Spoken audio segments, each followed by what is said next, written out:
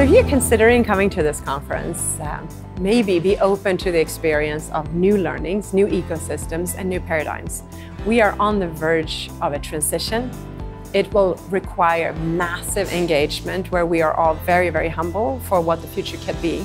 And for those of us who would like to contribute to that change and really don't like what no change in behavior looks like, engage. So I think it's so cool. You bring together 2,500 people from mostly different regions to discuss what does the future of energy mean? To be open to hearing new ideas, to learn from each other and engage in dialogue.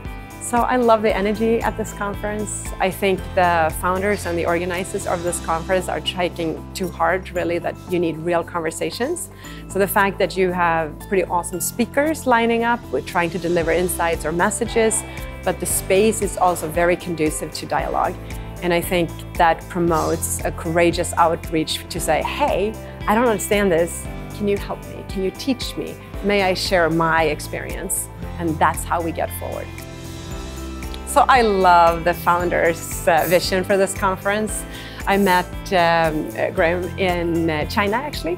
And when he said, I'm going to bring together unlikely partners, I would love for you to help shape the framework for how we talk about this, I said yes.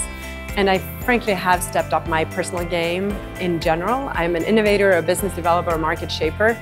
I do this because I am a lawyer today and I bring some insights in this market. Not by any means do I have the solutions or the full framework, but maybe by engagement I can contribute a little bit to get people to collaborate across borders.